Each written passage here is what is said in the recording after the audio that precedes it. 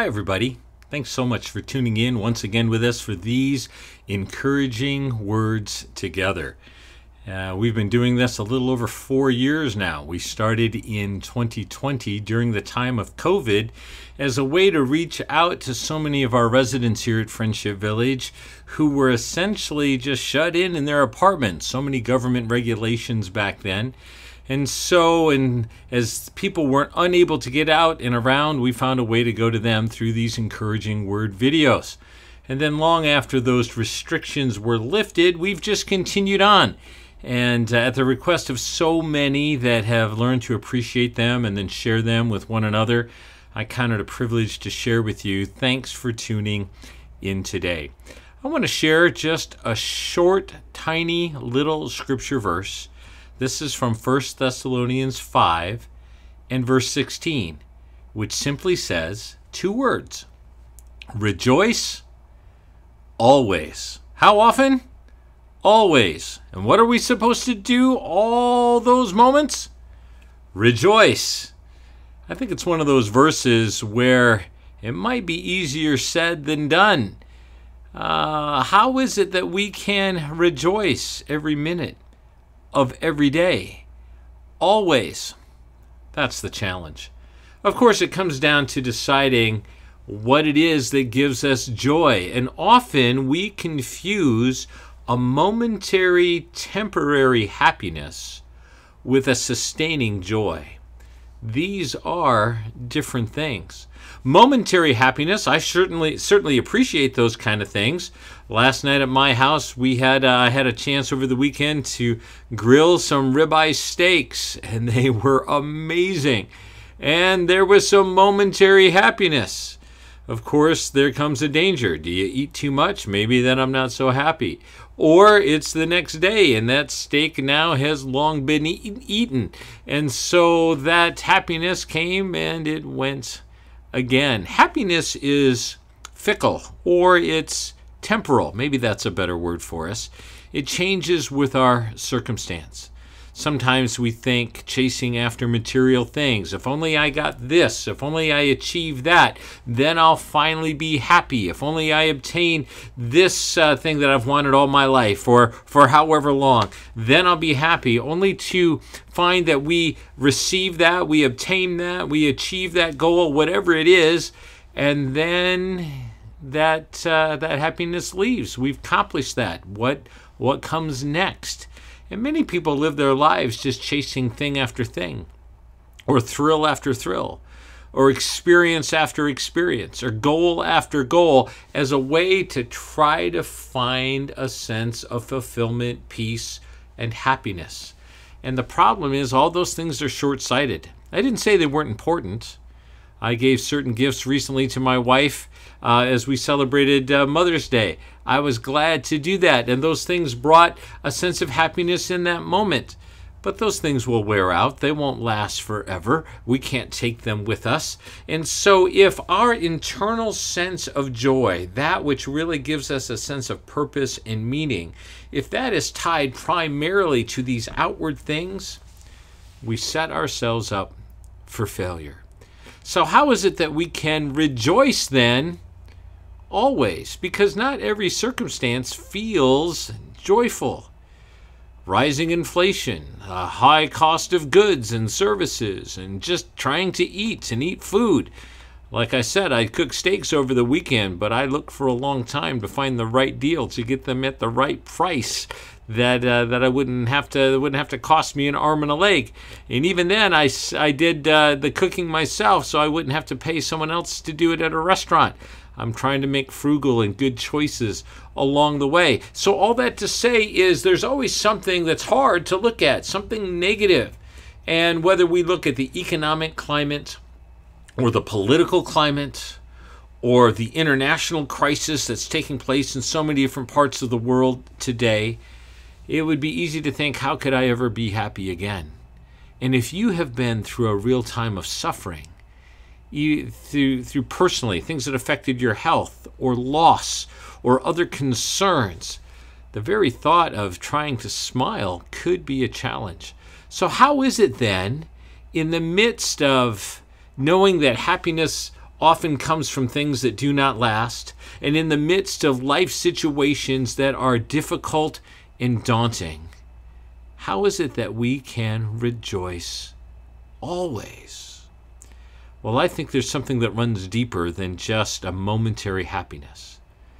There's an eternal joy that's meant to rule and reign on the inside of us. And the older I have gotten, the more I have come to realize that real joy comes from relationships.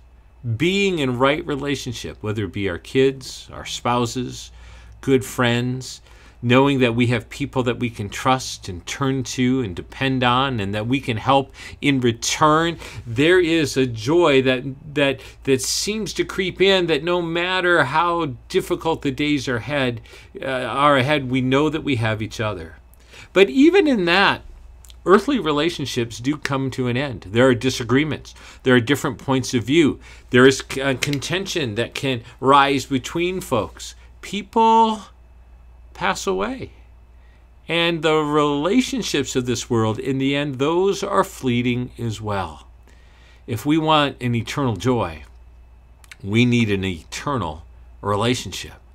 And that's what God calls us to, that we would experience Jesus as Lord and Savior, that we would come through Christ to know the Father for ourselves, to experience the presence of the Holy Spirit moving throughout our lives, in us and all around us. And as we develop a relationship with the one who loves us most, the one who never leaves us, never forsakes us, even when we get really mad and angry, when we make wrong choices, when we sin against him, if we come back to him, if we confess our sins, if we humble ourselves, what we discover, he will always take us back in.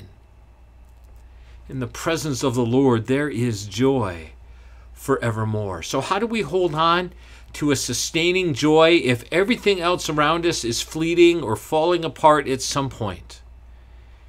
Even moments of happiness that seem so wonderful eventually fade away. How do we hold on to a joy? It's by holding on to a relationship with the eternal God through his Son, Jesus Christ.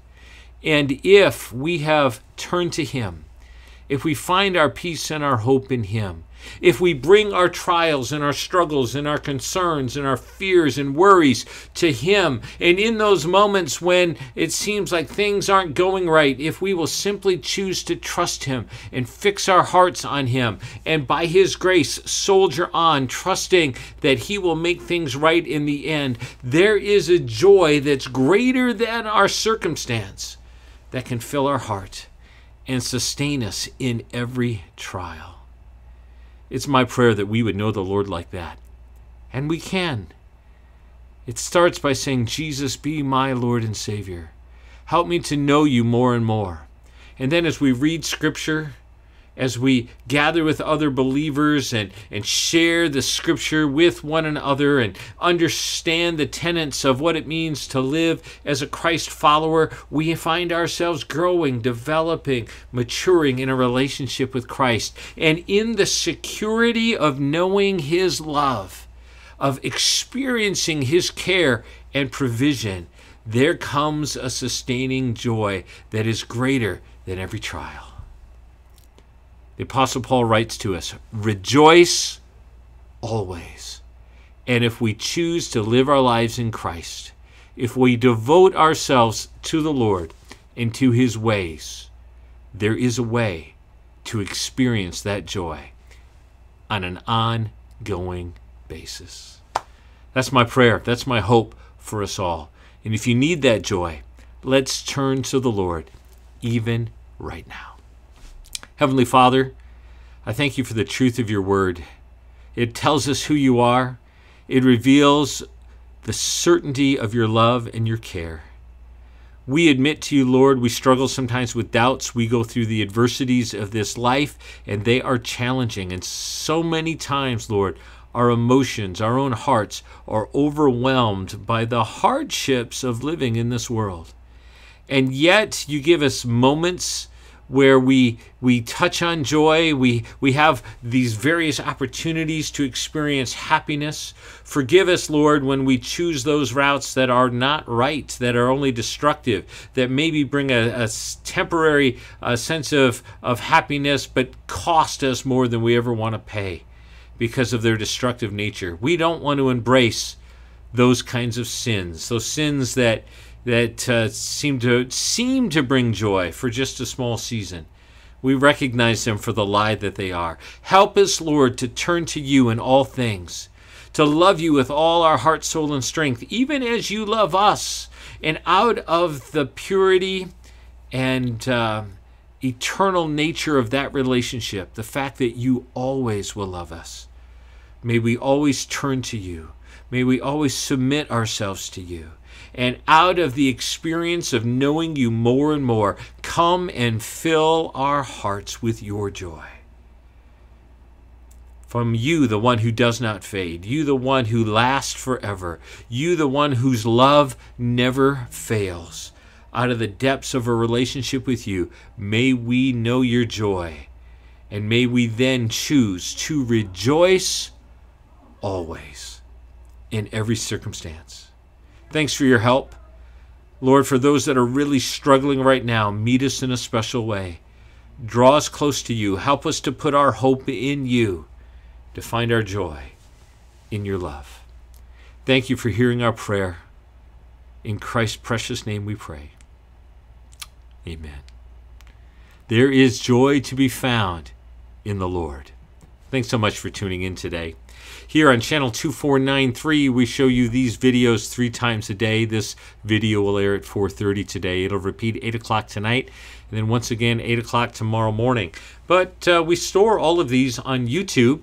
For many years, they were on my personal YouTube page. And if you just type in Encouraging Words with Burt Campbell on your smartphone or your computer laptop, it'll likely take you to my personal page where so many of these are stored.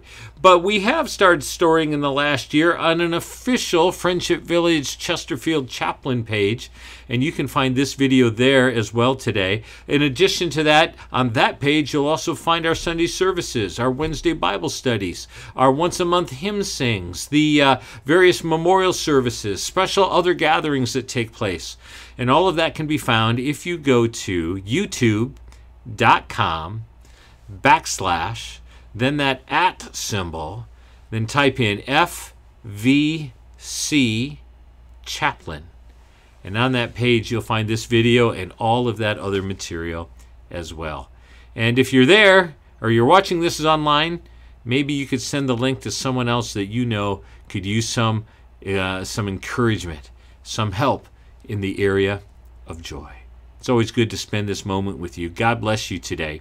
If you're watching online, you can subscribe to these videos by clicking on the circle right above or on the box below to view many in our past history.